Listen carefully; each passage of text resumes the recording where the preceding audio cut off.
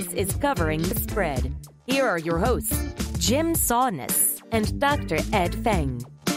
What is going on, everybody? Welcome on into Covering the Spread. That's right here on the FanDuel Podcast Network and numberFire.com. As today, we are previewing the Charles Schwab Challenge as the PGA Tour is back from its COVID-19 layoff. We're going to discuss that with Brandon Gdula, my co-host over at the Heat Check Fantasy Podcast, talking about his betting simulations and his process for betting on golf. My name is Jim Saunders. I am a senior writer and analyst for numberFire.com. Joined here, as always, by Ed Feng. You can find his work at thepowerrank.com. Ed, another sport coming back this week. We've already had UFC, we've had NASCAR, we've had Bundesliga, EPL just around the corner, but golf this week, it's starting to feel like things not back to normal, but getting closer at least. Yeah, absolutely. Is there a reason why? I mean, it feels like golf maybe could have been one of the first to come back, given the nature of the sport. Was there a reason it didn't come back earlier? Or? I don't know. I was thinking, we were talking about that too. When we were talking about golf or with Brandon earlier this week, like, we don't really know why, because NASCAR has more person-to-person interaction than golf does, because you have the pit crews. And so if NASCAR can be back, and they've been back successfully, they've done the temperature checks, and there are more people at a NASCAR event too, you would think that golf would be able to do so as well. I can't criticize them because, like, I'm always on board with being cautious during a pandemic, but I agree. It's like it's interesting that it took this long, I guess. Yeah, I mean, the state of Michigan, I mean, they allowed people to go play golf. Yeah. I mean, maybe like a month ago. Illinois did almost at the end of April or early May, I think. Yeah. So, I mean, it seems like a sport in which you can socially distance. But that obscures the bigger point in that we're getting back to normal just a little bit. Here in the state of Michigan, restaurants have opened up this week. So we may venture out and take advantage of that sometime. So, yeah, it feels kind of nice. It's nice because, like, getting outside, you can get some, you can see human beings, even if it's from a distance, like, oh, wow, like, there are other humans on this here planet that I can see physically. Yeah. And it's just nice to, like, I know I'm wearing, like, a mask and stuff, but, like, I'd rather wear a mask and be allowed to go in public than be stuck in my house all day. So. Yeah. Did you end up going to that protest in Syracuse that you posted on Twitter? So I went and I wore a mask, and I didn't see hardly anyone who wasn't wearing a mask. So it actually was, like, surprising, honestly, that it worked that way. We were able to, like, I was there with my sister and her husband and then our neighbors, and none of us even got, like, super close to anybody. But, like, when you see, like, the aerial shots, it looks like it's people on top of people, and you can't see the masks either. So it was interesting. Yeah, and it's also interesting because, I mean, there's been some positive tests with football players around the nation, and obviously college football. I mean, I fully expect the NFL to be back, but college football is a big variable, and I think there was a player from Oklahoma State that said, he got it probably from one of these protests. So as much precaution as you can take, there's still a risk going on. And, just a lot of questions with college football. I have no idea. I just, it's hard to know. I mean, I think we can be very optimistic because these kids are getting back on campus, which is sooner than I thought they would. And we want to be optimistic, but still a lot of uncertainty. And the other downside, I guess, like, the other thing too is, like, when you wear a mask, you're not protecting yourself, you're protecting others. So, like, you're still at risk even if you're wearing a mask. The other thing too is I had a wicked tan line from my mask because I kind of forgot, to be fully honest, to, like, put sunscreen on because it's been a while since I've been outside. Yeah. So, like, I had, like, this really bad tan line, like, at the top of my nose where you could just see immediately where the mask ended. I kind of dig it. It looks really weird, but, like, I'm like, whatever. I mean, who cares? No one's going to see it because I'm not going out. Then I forgot that I had video work. But you can't really see it. Yeah. So it wound up being okay. But that was a surprising side effect of it. But, it was worth it for sure. Yep. All right, we are going to get to Brandon in just a bit. And as mentioned, Brandon is the managing editor of numberFire. Find him on Twitter at Gdula13. He is the co-host of our DFS podcast here, the Heat Check Fantasy Podcast. We're going to talk with him about golf betting, how to utilize stats when betting on golf, his win simulations, and golfers he likes for this weekend's Charles Schwab Challenge. If you are looking for some EPL talk, we also had Austin Cass on last week to discuss betting on soccer, some implications of the EPL. I know FanDuel Sportsbook has some additional EPL markets posted now, so you can check out what Austin said by searching for Covering the Spread wherever you get your podcasts, Apple Podcasts, Spotify, Stitcher, the Google Play Store, you name it, you can find us there. And if you like what you hear, please leave a rating and review as well. Before we get to Brandon, though, we have to go back to last week because my Covering the Future discussed some NASCAR, and the model was good, my bet was not. So we'll go through that first. Covering the past. All right, so last week here on Covering the Spread, I had discussed the NASCAR Cup Series race in Atlanta, and I mentioned that my model thought that Kevin Harvick was outlierishly good. And I was intrigued by that. I thought that he was in play at plus 460, but my thought process was I'm not going to bet that because we have limited information with no practice, things like that. And I was a chicken and decided not to bet Kevin Harvick. You will be shocked to learn that Kevin Harvick won the race in pretty dominant fashion. So the model was good, but I was like, nah, we can't go with the short guy. Let's go Joey Logano, who was second in the model, and he was 9-1. And Logano did lead laps early on. He had a really good car. I thought that he was going to contend, at least push Harvick for a win. But then he got hit on pit lane. Not his fault.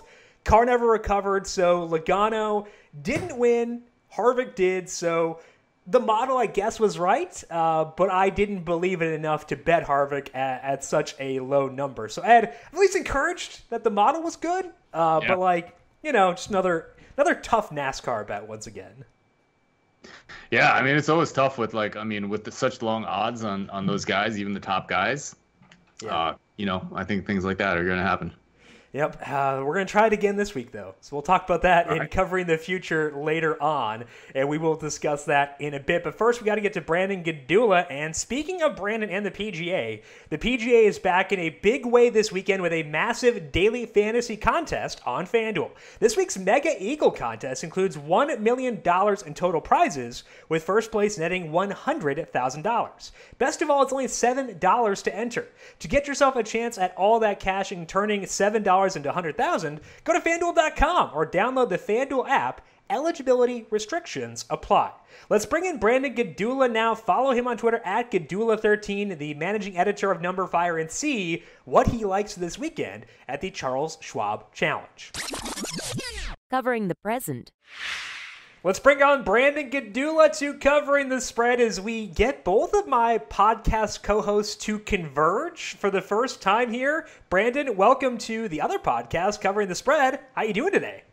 I'm good. I get to see the other side of Jim with a different co-host. It's we've been doing it for years now, so it's nice to come on Covering the Spread finally. But it's also nice to have golf back for real. Yeah. Are you jealous of Ed since he's kind of I've talked to Austin Swaim a couple of times. I've had a couple of other co-hosts I've had to dabble with. So are you getting jealous yet? Yeah, a little bit. We had Tom Vecchio on to talk League of Legends. We started off real small and it was just you and me. And you just spread your wings and you got so many different co-hosts but I'm all right with dust. I just got to leave you in the dust, man. That's the big goal here. You already have. Yeah, obviously, just, leave you behind and go from there. But like you said, we do have golf back this week, which is pretty exciting because it's been about 3 months, and it's been tough with no golf, with things to track. What have you been doing to occupy your time? I know you're busy with work, obviously, but, from a sports perspective, what have you been tracking to kind of keep your brain occupied here? Well, there's really no off-season when it comes to football, so building projections with football, studying up there, but when League of Legends is around, I'm a big esports guy, so I've been digging into League of Legends quite a bit. That's coming back. It is back, but LEC is coming back. That's my preferred one because it's on Fridays in the afternoon, in the United States. So I get to kind of watch some sports during work as opposed to kind of spending all my time after work working in sports all day, watching sports. So it's always nice to have that on in the background. Not that you would ever be distracted during work, of course. That would never happen. Yeah, well, let's go with that one. Sure, yeah, okay. So I will cover for you, and we'll move on here and talk about this weekend's Charles Schwab Challenge. And like we said, Brandon, there's been a long layoff between the most recent PGA event when they tried to do the players and had to scrap it. So we don't know what type of form everybody is in. Does that alter the way you are viewing the field from a betting perspective for this week? Yeah, it has to, but the way that it affects things is pretty much just guesswork. I mean, let's be real, we don't know. You can follow all the golfers you want on social media, but you can't really quantify what that means. You also can't track everyone. No matter if you look at everyone's social media feeds in the field, you're not going to know. Some guys post a lot, some guys don't. We talked about this yesterday, but I mean, Xander Schauffele is my favorite golfer, and he's not super active on social media. He's the Brandon Gdula of the PGA Tour. Yeah, he just kind of does his thing, and you can't tell me that he's not out there working on his game. He's a young guy, no family yet, so I mean, he's got to be working on stuff but doesn't post. I mean, what do you do with that? Like, if you see someone out there posting all these rounds, posting all these highlights, you can think that he's working harder than anybody else, but you don't necessarily know. So I think really the real takeaway is embrace some chaos in the short term.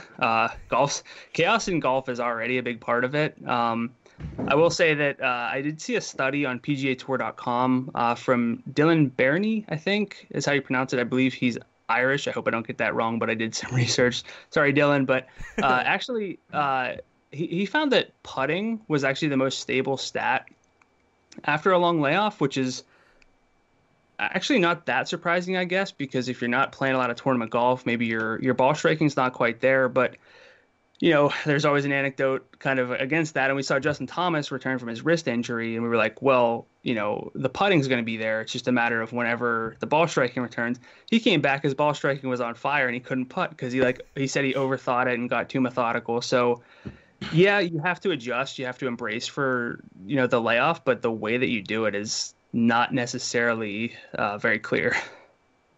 Yeah. So, Brandon, let's talk a little bit about your method for predicting golf. I'm interested in some of the factors that you consider. So how would you weigh something like current form versus like course history? So in terms of actually like my model, I don't look at course history at all. In terms of, and not everything I do is based on the modeling that I do, because golf is probably the sport where I would consider the eye test to be more important than almost anything, because some stats are still kind of in their infancy. You can miss a fairway by a few inches, and that's a missed fairway. But I mean, there are other ways that we can adjust for that. So it's very difficult. But as far as course history goes, I mean, I think there are just too many variables that we can't really account for the right way. You don't know if someone slept well the week entering that event last year, if they had family stuff going on behind the scenes and they miss a cut. That might sound a little dismissive, but I'll definitely take a larger sample anytime I can over a, you know, at best 4-round sample. So, you know, even when we account for all that, we don't always do a great job of adjusting for the current form when they had entering event. So if you know, happen to be, you know, top 10 at a particular event, you might be in good form at that time of year based on your schedule and how you train. You know, someone might have missed a cut at a course, you know, a few years in a row, but is that because he's just typically bad in the swing season? Is it more about the course fit? We don't really know. So the way that I look at things is more current form over course history. Of course, it's a little more problematic without that super current form to dig into. And another problem with digging into, you know, course history is we can look at finishes too much, and it's not a terrible way to look at things, but to finish top 5, you almost always had a good putting performance, for example.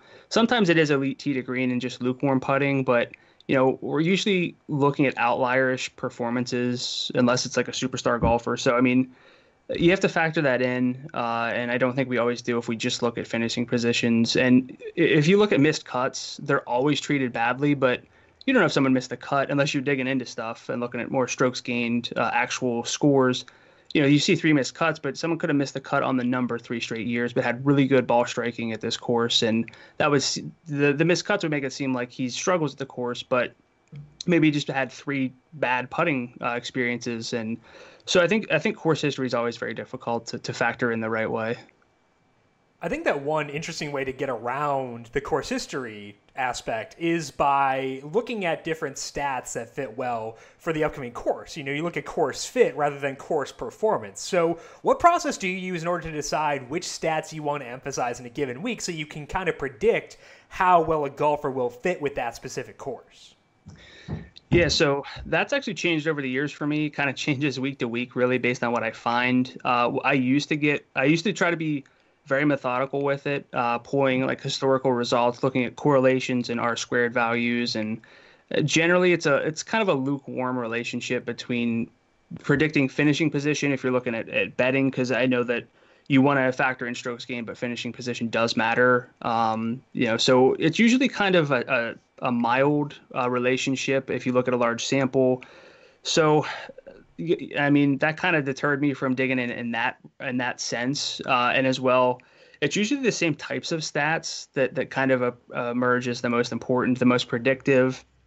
Strokes gained approach is always one, strokes gained off the tee, greens in regulation, driving distance. So you have to factor that in, that it's always kind of these similar like stats and play styles for these guys who really separate themselves week to week. So for me now, what I do is I dig into my past notes and kind of get some shortcuts there, which I know is not super actionable for listeners, but you can go to any number of sites and kind of get some a little bit of shortcuts, whether it's numberFire and the course primers that Mike Rodden does for us, or going to datagolf.org. You can find things like course fit and historical results. They actually show you the percentage of scoring dispersion at each course that's explained by off the tee play, approach play, around the green play, and putting. So you can kind of see what's most important. And I mean, spoiler alert, it's always approach followed by putting, but putting is very hard to predict. So that's why approach is always going to be touted as a super vital stat. So, I'll still look at like in tournament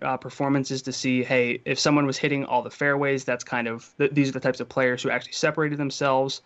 If you do that, just be wary that good putters are always going to be near the top, because that's kind of the way that golf works. So there's no real process. I wish there was. I tried to have that be the process. But the way that golf works is there's never really one way to make a birdie. It can be a 40-foot putt. It can be sticking it to 6 feet, whatever it is. So I used to get super into things and try to figure out the right way to weigh things, but course fit only goes so far toward picking players. Brandon, I'm really interested in the simulations that you run to get the odds for every golfer to win a tournament. What goes into these simulations? Yeah, so I kind of actually changed my model pretty substantially, but I'll go through what it used to be, and I'm still kind of averaging things out to see which one I like more. But what I used to do, and still am doing, but my initial process was pulling round by round scores, so not any stats, but just scores, and then using the official World Golf Rankings, field strengths, Data Golf's field strengths. You can kind of tweak different events across different tours. So really what I wanted to see was how does a PGA Tour event compare to a Korn Ferry Tour or a European Tour event? Mainly because it seems like sometimes if there's a phenom on the European Tour who comes over to the States to play in a PGA Tour event, we look at like a string of top 10s or top 5s. But really, if you kind of factor things in the right way, it's not necessarily more impressive all the time. Like, depending on the fields, it's not necessarily more impressive than a string of top 10s on the Korn Ferry Tour, and we don't always give those players a ton of weight. So I wanted to adjust. So basically, I'd get adjusted stroke averages for golfers across those 3 top tours, then use their round-by-round variance to simulate out events that accounted for specific individual golfer variance, and it worked well. But now I'm transitioning more to a model that relies on strokes gained tee to green and strokes gained putting, because as I alluded to before, I mean, anyone who deals with golf a lot knows that putting is hugely important, but it's not necessarily consistent. Tee to green, though, is hugely important as well, and it's more consistent. So I kind of wanted to adjust for that knowledge that I have, that we all kind of have. And really with the old model, I didn't really have a way to separate or lessen, unless it was super subjective, golfers who were boosted by their putting.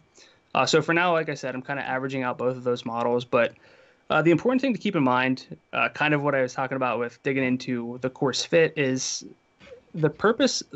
The purpose of a golf model to me isn't to run simulations and find the winner for that week. Your golf model is not really going to tell you that Patrick Reed is going to win the WGC Mexico or that Sebastian Munoz is going to win the Sanderson Farms. Instead, it's more, if you run enough simulations and your data is right, it'll show you something like, hey, Patrick Reed won this thing 2% of the time, but is priced like he's going to win it 1.3% of the time. And that doesn't sound like it's huge, but in golf, you don't really get spots where, hey, this golfer is 5 percentage points more likely to win than the betting line suggests, because really, whether you look at betting odds or any simulations you can find, the best golfers kind of max out at around 15% in win odds. Someone like Rory rarely gets past even 15%. So it's more about finding those general discrepancies than it is getting a perfect model, because yeah, it's great if you hit Cam Smith to win the Sony Open over Justin Thomas, who actually missed the cut, but you don't really want your model to say, hey, I think Cam Smith's the better pick outright than Justin Thomas that week, because that's not really what you want your model to say based on all the data we have. It's more finding those leverage spots. So hopefully that answered your question. Yeah, I think that it's interesting too that you're changing it up, because it seemed like it was doing well before. Did you change it because you had the layoff and you had time to tinker, or what kind of led to you deciding to switch things up here? It's partly that. It's mostly that I didn't have a way to give proper context to golfers who were generally boosted by putt or were great tee to green. And again, I mean, really, you can kind of make the case that what I was doing before was fine, because you still have to make putts. As Jim knows, some of our favorite golfers are golfers who are some of the best ball strikers and tee to green players in the world, but they don't putt well, and that really hinders their high-end variance. So again, for now, I'm still considering, averaging them out, looking at what both spit out, but really they're kind of similar, because again, your win odds for the vast majority of golfers is somewhere between like 0.8 and like 1.2%, something like that. I mean, that's an oversimplification, but you're not getting Rory McIlroy to win 30% of the time unless it's a super small, super weak field. You would think with all the putting practice Byung-Hun An has had, eventually you would catch. I mean, because when you get 2 or 3 putts per hole, you're hitting a lot of putts. I know. Eventually turn around. I know that from firsthand experience. Yes, absolutely. And he is abundantly aware of this as well. So this week's event, Brandon, is at Colonial Country Club. It's obviously a unique course, as they all are, but what makes Colonial Country Club unique, and how are you adjusting for that by looking at different golfers for this weekend? Yeah, so the way that this course is laid out, there's more of an emphasis on driving accuracy than distance, which is actually pretty uncommon. It's a kind of I won't say it's unique, but we generally put more emphasis on distance than we do on accuracy. So driving accuracy is getting more weight than usual for me. But I mean, again, if you're new to golf betting and you can really only look to a few stats to start, I think the key one this week and every week is just strokes gained approach or strokes gained tee to green. Can't really go wrong, but one pitfall you can find is if you give too much weight to strokes gained tee to green and off the tee and approach, you're kind of looking at the same stats. Same with strokes gained approach and greens and regulation. It's not the same stat, but it's a lot of the same statistics. So just kind of keep that in mind. You can't really go wrong with just looking at the best tee to green golfers and guys who aren't terrible with the putter. So that's the case for me this week with approach getting the most value, especially with these smaller guarded greens. I think that there's merit to thinking about how the course will play without spectators. This goes for this week and a few weeks coming up. These errant drives could get lost more easily. Rough around the green where spectators generally stand, it's not going to be tamped down. Some of these lies might be tougher. So potentially prioritizing accuracy to stay out of trouble, and then greens and regulation, or also factoring in strokes gained around the green for guys who can get up and down. So it's kind of an all-around, profile for me this week, because it's also a tough field. So you want golfers who kind of do everything. So I would say approach, driving accuracy, greens and regulation, kind of the big three for me. Yeah, let's talk about some odds, Brandon. Is there anything you like over at FanDuel Sportsbook based on your model? Yeah, so far this week, my betting card has featured Xander Schauffele. Shocker. Sorry. He's 33-1 on FanDuel Sportsbook right now. He has the all-around game to contend. He's definitely not afraid of a tough field, which is one of those things that will show in the data if you look at it right and you adjust for field strength. But we also know what he does in majors and in these more difficult fields anyway. So he's young. He's a grinder. And as Jim knows, he's my favorite golfer. But I think it's a really solid pick this week, especially at 33-1. Everything kind of sets up for someone like Xander to return and have everything sort of finely tuned about his game. He was really improving with the short game, one of the best ball strikers, on the planet as it is. So I think Xander at 33-1 is a standout. I also have some stabs at Brooks Koepka, who was in terrible form entering the hiatus, but he's 25-1. On FanDuel Sportsbook. He's one of those plays where the stats just aren't there, but we know what the high end of his range of outcomes is. And depending on how you look at things, you sometimes might over or underestimate what it takes to win a golf event. And I think sometimes we get excited on some of these golfers who can finish top 10, but can they really actually hit that outlier performance it takes to win a PGA Tour event? We know Brooks Koepka can. So for the price, I think Brooks is worth a bounce back shot. And then I have a few more youngsters I think that stand out on FanDuel Sportsbook. Colin Morikawa at 45-1, Victor Hovland at 65-1, and Joaquin Niemann at 85-1. These guys all fit that world-class ball striking mold with some short game issues. They're all young enough where this time off might help them figure things out. So, and Joaquin Niemann's back on bent grass, so we can always play that angle. And then Billy Horschel, someone also who's kind of, interesting to me. So I might be a little out over my skis with all these names. I get that, but it's hard not to be excited the first week back. And if you're betting golf and you want a lot of plays, none of these guys are super pricey. It's not like we're betting. It's not like it's Rory, Rahm, JT. That's not really how you want to start your betting card. Yeah, I think with the longer odds, it's acceptable to bet more than one, obviously. I want to go back to Brooks, though, because he's really interesting, because there were several golfers who were in just really bad short-term form before the layoff. You have Brooks Koepka, Dustin Johnson, Justin Rose, all at least to a certain extent in that mold. Are you looking at those guys for this week with the long layoff, seeing if they've made corrections, or was it just Brooks specifically that got you interested?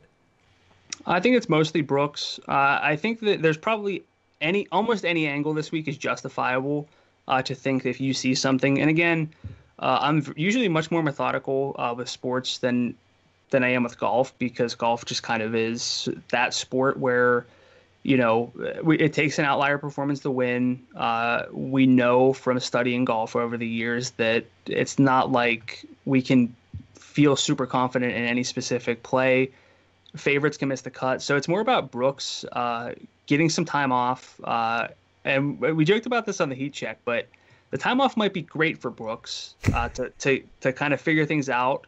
But he also doesn't like to practice. Right. So he could miss the cut, which is very much in the realm of possibilities for him.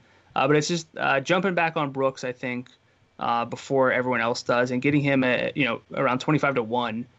It's probably too long for someone of Brooks Koepka's caliber. Yeah, the negative side of the variance, not a bad thing. As long as they can hit the top end of the variance too, and we know Brooks can do that. So I think that makes a lot of sense. And go ahead. And if you're betting outright winners, doesn't matter if you miss the cut or finish second. You want them to win. Scrub your hands, put in some round 3 bets, and move on. They've also got a bunch of other markets posted at FanDuel Sportsbook because this is the first match back. So they got round leaders, top 5s, top 10s, head-to-heads. Any of those numbers stick out to you as being advantageous for the Charles Schwab?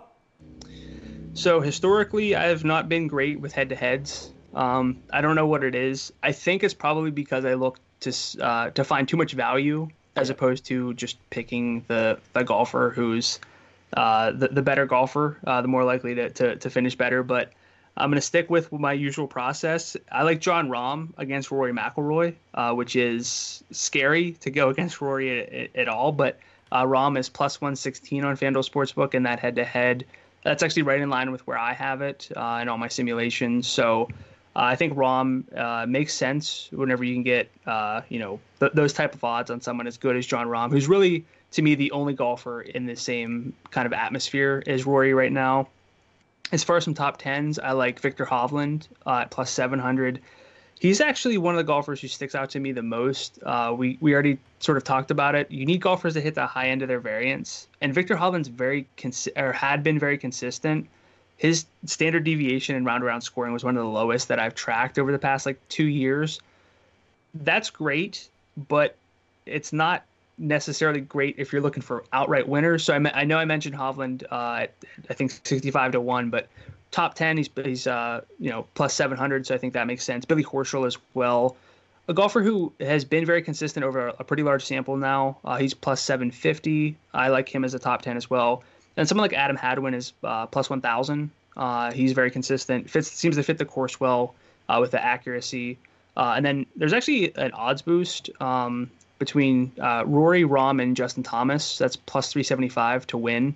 I like that by a few percentage points. So it might not be bad to top on that and just have one of the favorites and not really worry about which one it is. So I think that makes sense on FanDuel Sportsbook as well. Yeah, with Rory and Rahm being as short as they are and adding JT on top of that, I can see why that would be intriguing as well. That is Brandon Gdula. Make sure you follow him on Twitter at Gdula13 and check out his simulations over at numberFire.com. Also has other daily fantasy stuff up there. And check out our podcast if you want to play some DFS, the numberFire Daily Fantasy Podcast feed. Brandon, thanks for swinging by. Appreciate it, and enjoy the golf this week. Thanks for having me, guys. It was a pleasure.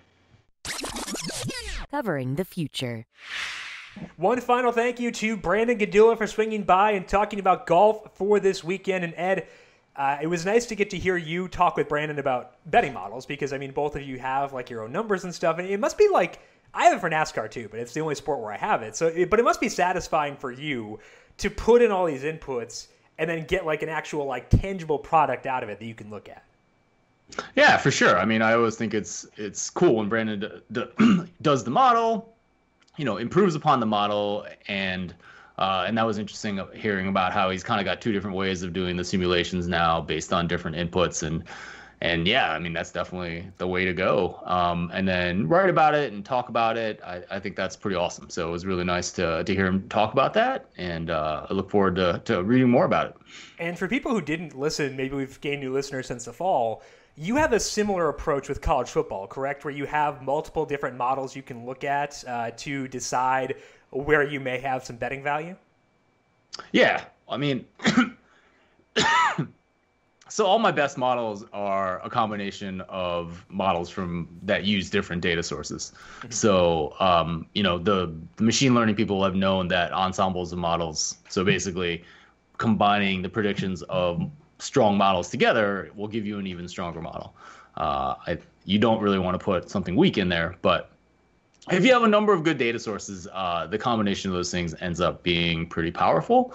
And that's how I go about my business. Hopefully we'll get to discuss those models this fall. We shall see for sure. Well, I'm pretty confident we will for the NFL. So yeah, at least we'll get that. We'll hold on to that. To be determined about college. Let's move now into covering the future, Ed. We've been discussing Bundesliga and compiling some data on the Bundesliga as the sample expands. You said you were crunching some of the numbers for the Bundesliga. What do those numbers say about the return to play so far? Yeah, so first I just want to thank Austin from last week for pointing me to FB Reference. If you guys don't know, the sports reference sites are one of your best resources for getting data on whatever you might need. So it starts with ProFootballReference.com. Actually, I think they started with BaseballReference.com. And a lot of, if I need some NBA numbers, I will go there and look at that. And anyways, a great reference. So, when Austin last week mentioned that FB Reference has expected goals, I got really interested in that. And so they actually have expected goals for the last 2 years and then this season, as well as results and other things for the Bundesliga. So it actually allowed me to kind of get a little bit more complete of a picture of home field advantage, something I've been talking about. The home field advantage was 0.4 goals the last 2 seasons. the thing I hadn't told you guys about is like what happened before the pandemic this year. And that home field advantage was down to 0.23. So significantly lower than, what it had been in the past couple seasons. So, these things tend to be really random. In the NFL this year, road teams scored more points than the home team, which was definitely a fluke. We don't expect that at all, except we might expect it this upcoming season because there won't be any fans. So anyways, so in the Bundesliga last season, 0.4 goals. Usually it was 0.23, and now we're at negative 0.4 goals per match so the actually advantage for the away team at this point. So anyways, I don't think we can say there's a road advantage at all, so I'm just assuming these are all neutral sites. I don't think that's completely correct, but I think home field advantage is so minimal that I'm just not going to worry about it right now. So you can go to Football Reference. I took the scores and I looked at adjusted goals, and then I can adjust for strength of schedule with the methods that I have, and you get rankings for teams and then predictions for some games. And let's just go through two just quick insights from them. Bayern Munich is the best team in the table, and they're the best team by these expected goals as well. In the table, Dortmund is ahead of Leipzig at 3. But they're actually flipped when you look at this analysis based on adjusted expected goals. So Leipzig is better. In the actual table, Dortmund's ahead by 4 points. And Leipzig allowed a 90th minute goal to the worst team in the Bundesliga to get a tie this weekend. So they essentially dropped 2 points in a very bad fashion this weekend. So they're 4 points down there. But the numbers overall for the season like them better than Dortmund. And then the other thing that I was looking at that I found interesting is that Bayern host Mönchengladbach this weekend. And the odds actually like Mönchengladbach in this game. So my odds give them about a 17% chance to win. This is not high, but it does suggest that there's some value at plus 700. The markets are strongly in favor of Bayern Munich. And we definitely expect Bayern Munich to win this game.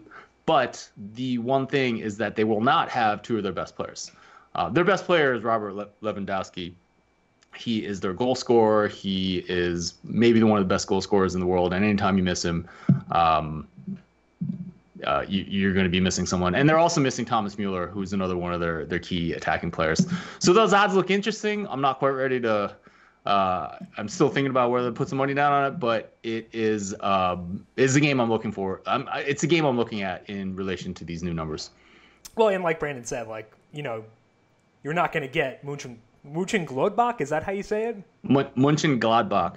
Gladbach. Okay. I wrote it down phonetically on my sheet, so I just put it down. I have no idea why I'm telling you if that's right or not. I don't know. But if you want to look it up, you'll know what team we're talking about. They're right, exactly. But the numbers aren't going to say ever that they're going to win outright against Bayern Munich. And if they do, your numbers probably suck, but you're just finding value. And 17% versus 12.5% or whatever the implied odds are plus 700, That's good. You'll definitely take that. That's expected value. So I'm glad that you have these numbers now. I'm pretty excited about that. Any thought to you on publishing those on the Power Rank or more so tinkering around?